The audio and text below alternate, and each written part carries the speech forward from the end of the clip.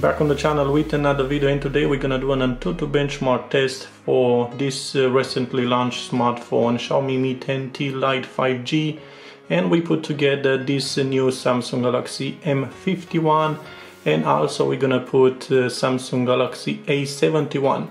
This Mi 10T LITE was released on October this year.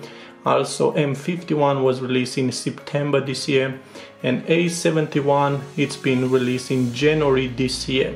We're gonna put all these three smartphones together because at some point we're gonna do a speed test between all these three devices, and today we're gonna find out the total score and ranking for these three smartphones. And before running our test, I'm just gonna tell you a few specifications for all three devices. Xiaomi Mi 10T LITE, we got an IPS LCD with 120Hz refresh rate and HDR10. For M51 we got a Super AMOLED Plus, and the same for A71. Also the size of the screen is 6.7 inch for all three devices. Also we got Gorilla Glass 5 against 3 and 3. We got Android 10 on all three devices, and we got MIUI 12 against One UI 2.1 and One UI 2.5. Also octa-core for all three devices, but the difference would be on the chipset, which we got an Snapdragon 750G chipset on 8nm against the Snapdragon 730G on 8nm against the Snapdragon 730 on 8nm. Also the GPU, it's a bit different. We got an Adreno 619 against 618 and 618 for A71.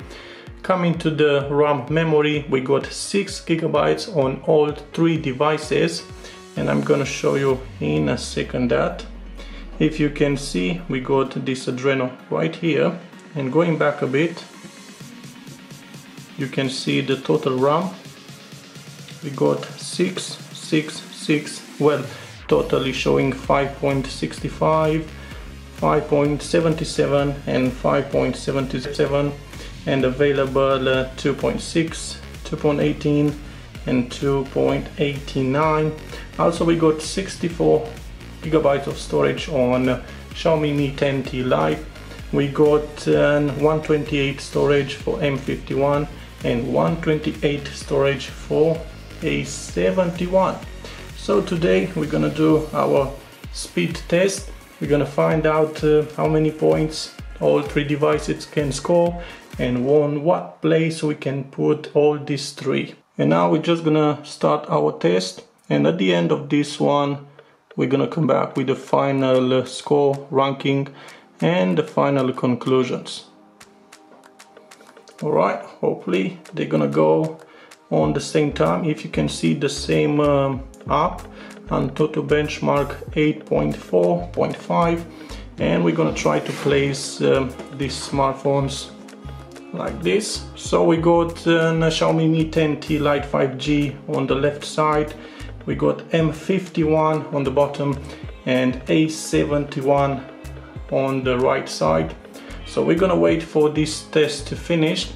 We're gonna come back with the final conclusion.